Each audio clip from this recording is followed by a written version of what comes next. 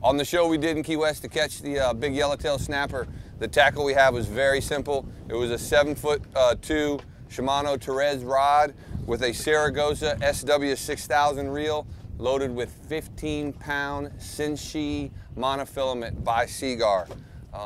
The other thing we did was we added a small piece of fluorocarbon 15-pound test.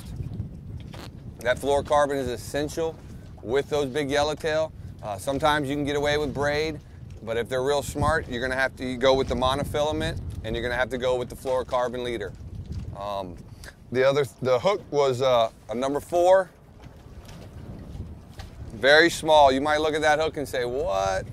You know, these fish got great eyesight. They get targeted 365 days a year, and they're not dumb. So you need to downsize everything, go as light as you can go, and try to catch the fish. Now, if it's dirty water, sure, you can bump it up to 20 pound, and you'll probably do fine.